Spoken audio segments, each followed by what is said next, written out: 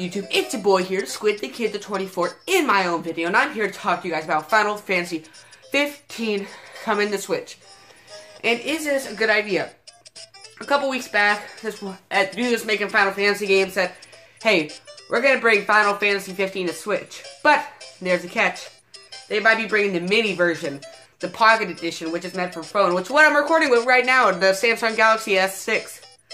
For all you peeps out there. Whew, God, I need a breather. I ran up the stairs, had to record something for Nintendorks video, which are going to be collabing soon.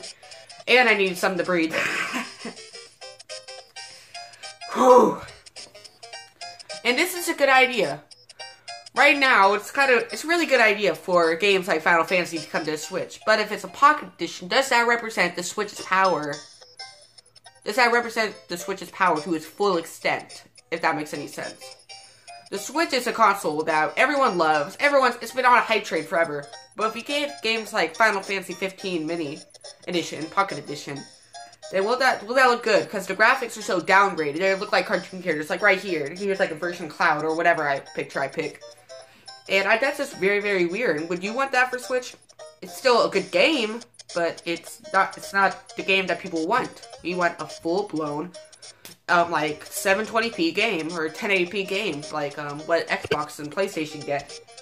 That's something that I believe everybody wants, but I don't believe we are gonna get it. I believe that we're gonna be getting the mini version, even though I really don't want that. I want a full blown. Even though I like mini and I love how the character designs are, it's some meant for phone, just like how Wind Waker could be meant for phone today. It's just stuff like that.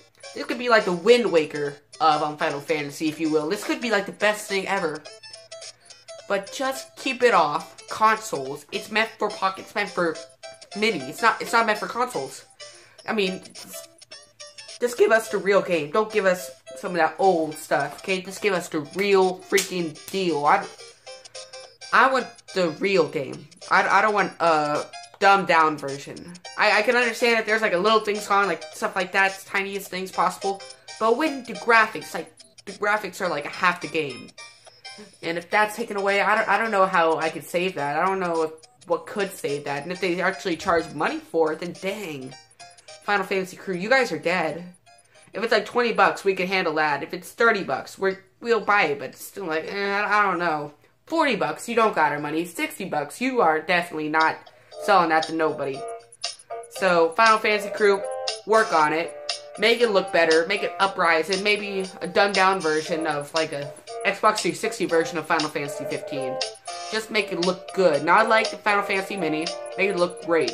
This is Squid the Kid the 24th, signing off. Bye. Please leave a like and subscribe.